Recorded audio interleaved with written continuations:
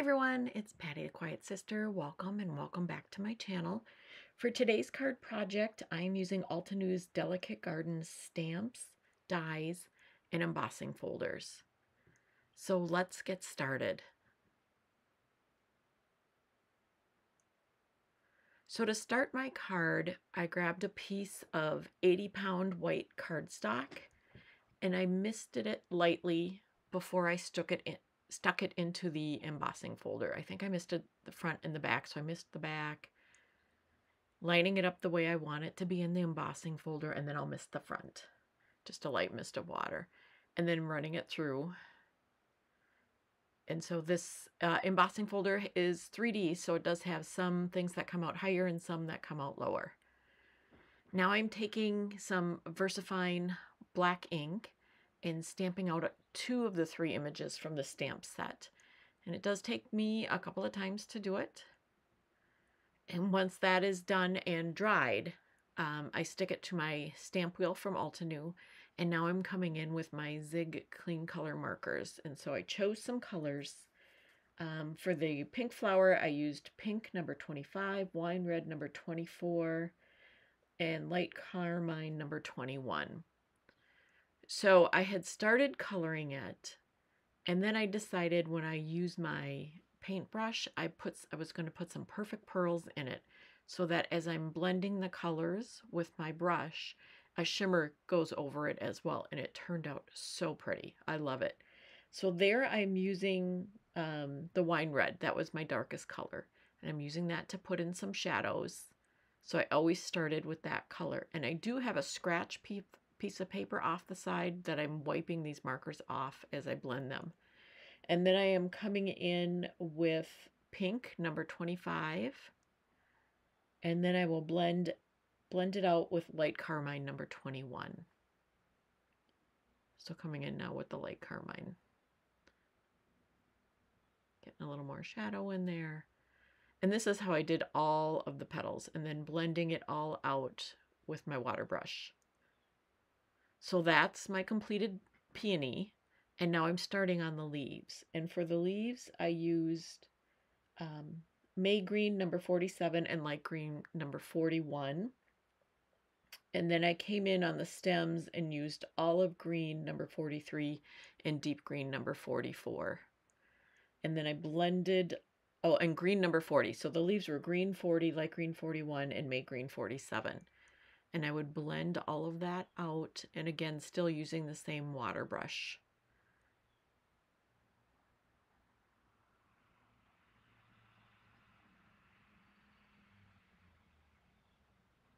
So it's such a subtle shimmer that I got from blending this out, but it's so pretty in real life.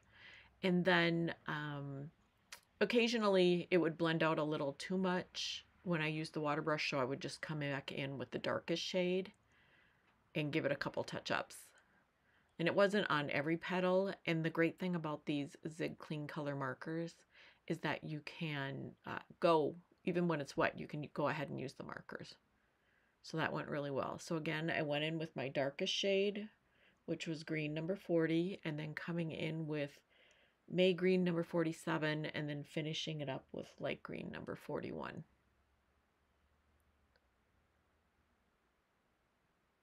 And blend out with the water brush. So that's how I did all the leaves on both stamped sets. So now that the leaves are done, I'm doing the stems, and again I used Olive Green number 43 and then Deep Green number 44 to do just a touch of shading, not a whole lot. And then I went over these with the water brush as well, just to give them shimmer. I didn't really worry about anything blending.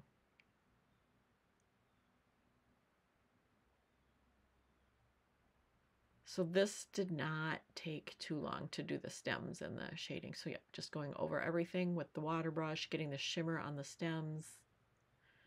And I did have already a little gold shimmer in that water brush, so it turned out so pretty.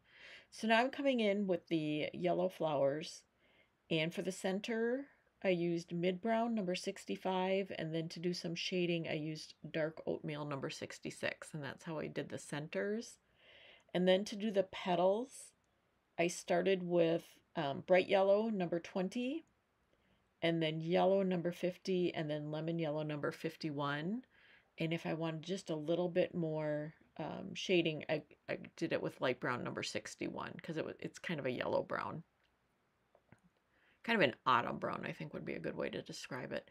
So going in with my bright yellow number 20, and then again over it with yellow number 50, and then lemon yellow number 51, and then again going it over with my water brush. So then I cut everything out using the dies, turned out really great.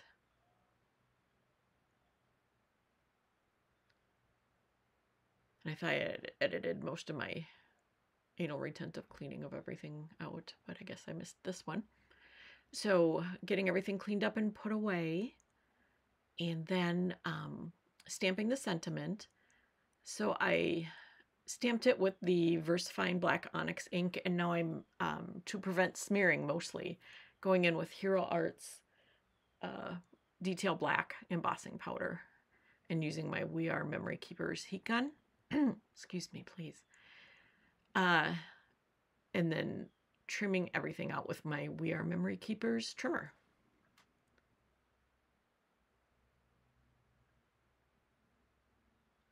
So what my thought process was, and I do really like how it turned out, is I'm doing the flowers. I had embossed the card base, the card panel, I mean.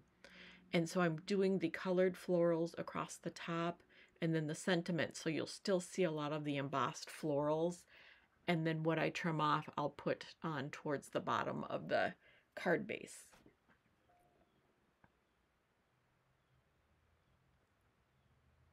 And I decided that I wanted to pop up the peony florals. And even though I was going to trim some off, I put the tape on everything just in case I wanted it elsewhere on the card. So got all the foam tape on, and then I will be peeling off all of that. There we go. That's what I had envisioned. It did. I was a little nervous. I didn't know if it would turn out very well. So trimming off all of the excess. And it was sticking to my scissors. There's still a lot of good adhesive on my very old 3M foam tape. And then using some of the scraps of the foam tape to put hello, and then it says happy birthday.